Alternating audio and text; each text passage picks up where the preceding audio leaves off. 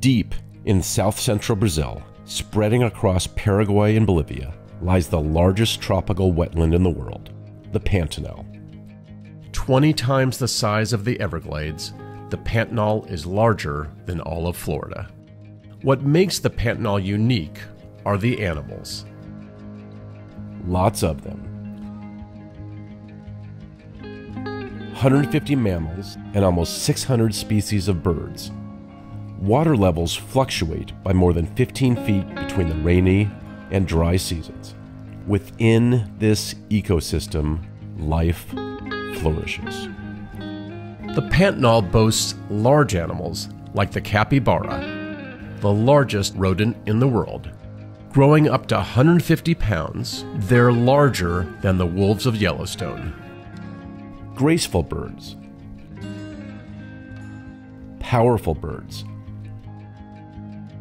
playful birds. Some prance or walk on water, some get lucky, and some just want their mama.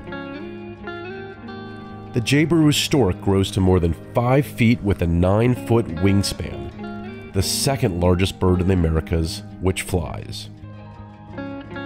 Water enables life and food, lots of it. Meals everywhere, and like humans, sometimes they overdo it. Actually, many overdo it. And eat, and eat, and eat. There it goes. The giant river otter, an endangered species, eats a third of its weight daily, and they weigh up to 70 pounds. Ravenous eaters, they skipped their etiquette class. Elsewhere in the world, gators stand at the top of the food chain, but not here. Caiman are everywhere.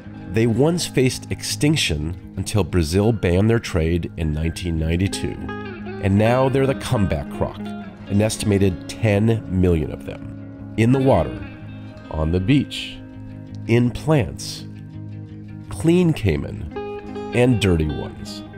They have a strong sense of smell and watchful eyes. They can regrow their teeth, but because they warm their bodies in the sun, they attract what normally is the shyest nocturnal predator, the jaguar. Boasting the highest concentration of jaguars in the world, Pantanal jaguars hide and lurk and watch and crawl. They blend and wait, resting after a meal, watching, waiting, and watching more. Males can exceed 350 pounds. They're adaptable and swim. Lions remain king of the jungle, but jaguars in the Pantanal are regal.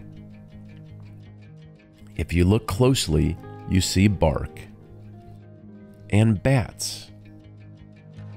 Look up a Brazilian porcupine or a jaguar in a tree. I'm out of here. Life in the Pantanal is precious. You have to be vigilant, avoid injuries, and have an eye like a hawk. Sadly, the Pantanal is at risk. Only 7% of it is protected, with the rest owned by ranchers. It's getting hotter and drier, and perhaps the largest risk, humans. During the pandemic, jaguar poaching exploded, and the government lacks resources and political will to protect this precious place.